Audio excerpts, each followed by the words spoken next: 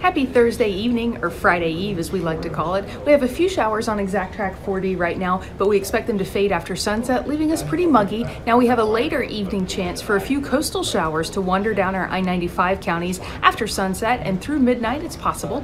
As far as tomorrow goes, we start off with partly cloudy skies and warm up into the low 90s for an afternoon high, with a feels like temperature closer to 100 degrees. We have 50% chances for scattered showers and thunderstorms between 2 and 7 p.m. with an especially southern and coastal concentration of those showers and storms.